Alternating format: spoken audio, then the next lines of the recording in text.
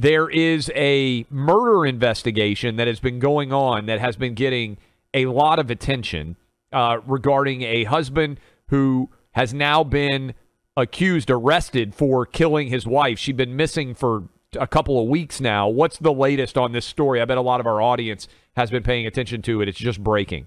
Brian Walshe is being charged with the murder of his wife, Anna Walshe. Brian Walshe, her husband, was held for misleading investigators initially. However, it was reported that when after his wife went missing, the news media came out and said that he had been seen buying cleaning solvents and a hacksaw at a store, and that also he had been found by authorities to have Googled how to dispose of a 115-pound body.